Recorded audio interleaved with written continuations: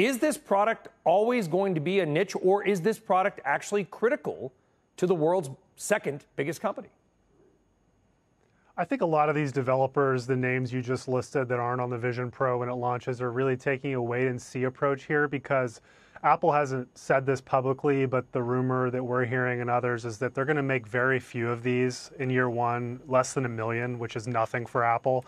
They're really tiptoeing into this category. It is a big deal for them. I mean, Apple doesn't put out new product categories like this very often. The last one was the Apple Watch back in like 2015.